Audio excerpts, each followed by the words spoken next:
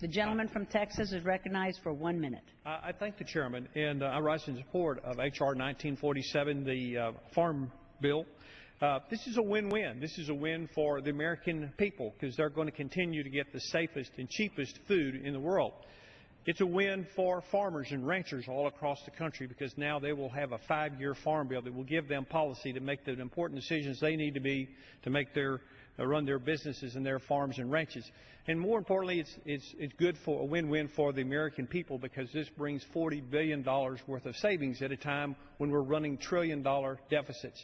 Now, there's been a lot of discussion about what this bill does and doesn't do. This bill does bring reforming over 100 different programs. What this bill doesn't do is take one benefit away from a SNAP recipient that's qualified for that.